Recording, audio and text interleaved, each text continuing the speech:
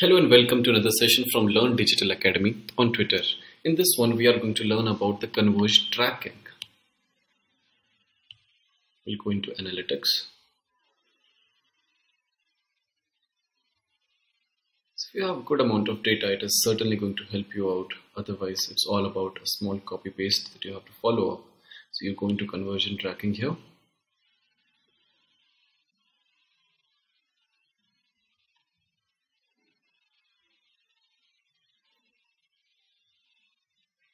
Once you have reached to the platform, either you can go with view code and installation instruction to see it for yourself.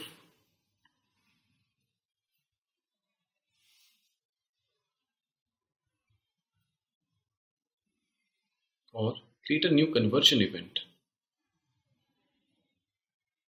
So you need to put in the details of your organization, website.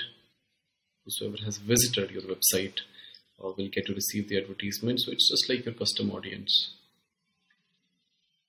Once you have filled in all the details, you have to agree to their terms and conditions. So they'll allow you to do the advertisement or to track it rather.